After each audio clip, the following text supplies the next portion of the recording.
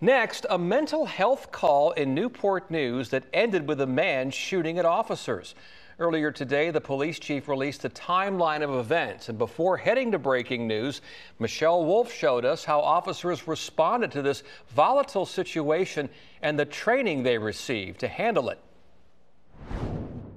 Police Chief Steve Drew said the wife of 42-year-old John Alcindor called 911 last night concerned that he didn't sound like himself, had a history of drug use and may have overdosed.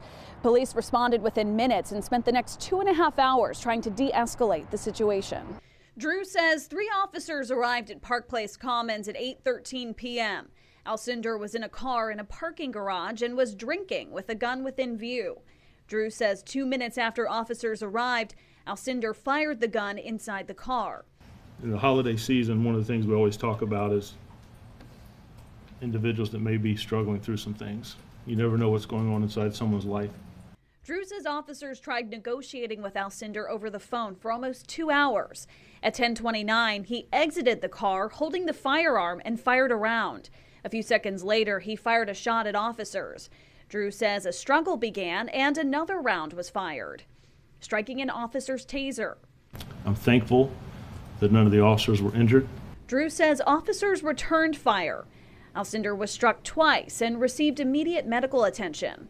Nobody in this profession ever wants to have to be called to use deadly force. Drew says he spoke with Alcindor's wife this morning and visited the man in the hospital.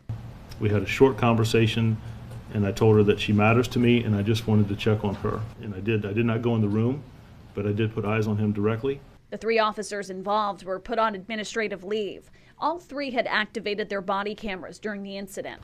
The measures they took to try to de-escalate before that had to occur was just extraordinary. Drew's critical incident stress management team receives training every 90 days. Dr. Janelle Royster, a licensed professional counselor supervisor, runs the training for Drew's officer. Whether it's serious mental health illness, trauma-informed care, like we educate them on different aspects of mental health so that they have a whole person wellness. So when they are responding to an event, such as what happened, they can come in with a clear mind and open communication. They have all of the information they need so that they can manage the situation. Alcindor has serious injuries but is stable. He's facing 3 charges of attempted malicious wounding, 3 charges of felony use of a firearm, and drug charges. In Newport News, Michelle Wolf, 10 on your side.